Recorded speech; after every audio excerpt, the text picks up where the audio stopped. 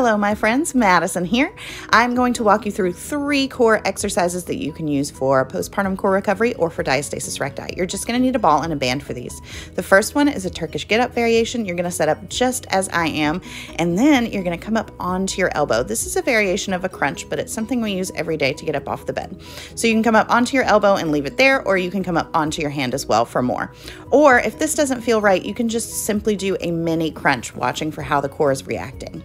So our second exercise, you're going to need this ball. You can also use a foam roller if you don't have anything. You just need something to press your rear into. This is a variation of a pointer, and trust me, like putting that pressure with your butt against the wall is a game changer. If this doesn't feel right for you, of course, you can always release that pressure. So you're alternating those arms. Third up, we've got this pal-off press. I've got a band and I've got it tied against a pole, and you're pressing out in front of you. So this is an anti-rotation exercise.